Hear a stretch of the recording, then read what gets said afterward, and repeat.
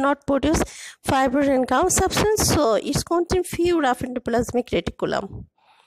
This histological site, this cell irregular shape, and is contained in nucleus, which is lightly staining prominent nucleolus.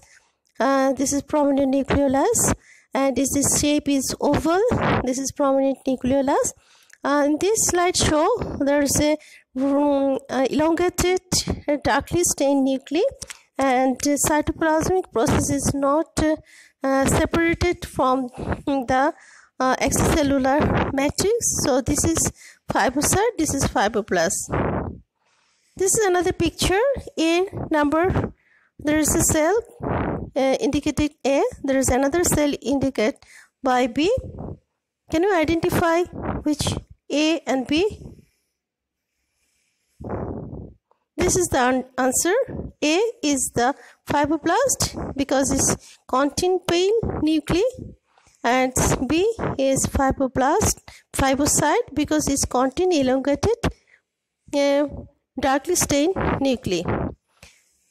Thank you for watching. If you like this video, please press the like button and please subscribe my channel. Thank you for watching.